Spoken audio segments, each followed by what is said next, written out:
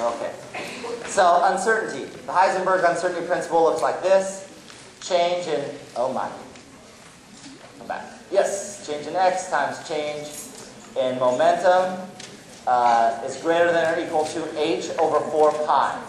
For practical purposes, I would always write it as follows. Change in x times the mass times the velocity is equal to h over 4 pi. Just change it to an equal sign.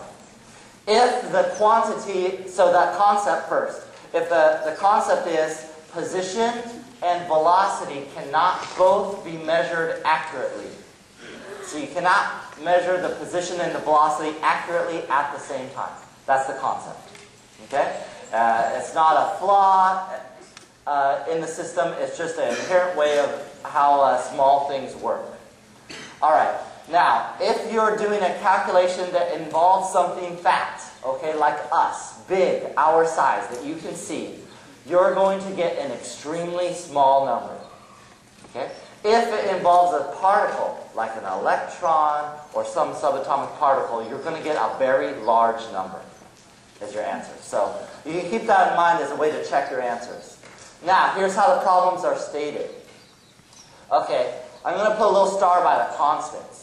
So this right here, that's a constant. H is the Planck's constant I wrote down before. 4 pi, that's a constant, same pi as before. Now what you have to worry about are these three variables over here.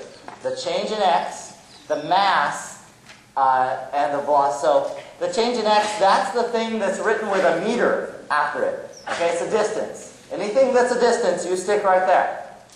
If it has a velocity, meters per second, you put that right there.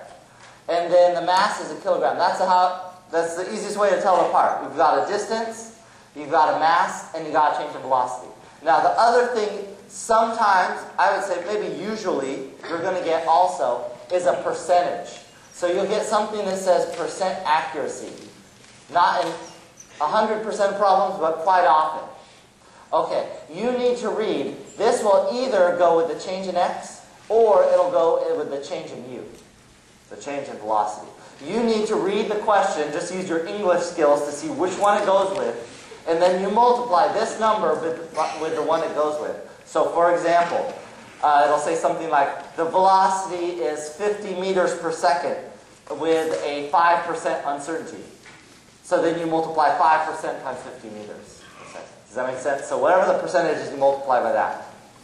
Now, usually, the unknown is almost always either delta x or delta u. So this is really a plug-and-chug sort of problem. Everything else is given except for delta x and delta u. Usually there's a percentage and you multiply it by that one that's given. Okay?